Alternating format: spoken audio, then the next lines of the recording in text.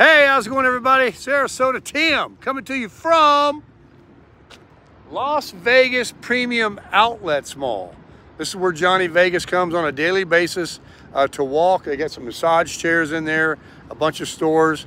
But to beat the heat and to get the steps in, Miss T, you know, she's got me walking already. We got to get our walks in. So we're going to go in here, and it's a pretty good half-mile walk back and forth. We'll get some steps in. She's got a step counter. I got it on my phone too. And we're gonna bang around a little bit here, show her a couple of things, and we're gonna head over to California later. We'll keep you up to date. All right, I'm gonna try and talk over this music because there is some popular music playing and I don't have my mic on, but look, the place is not even open yet. It's Monday morning at 9:30. I just met a nice young man that walked into the mall at the same time as us. He's on his way to find him a t-shirt somewhere. Gave him one of my cards. He knew all about Cedar City and Duck Creek and all that, and the big lake up there.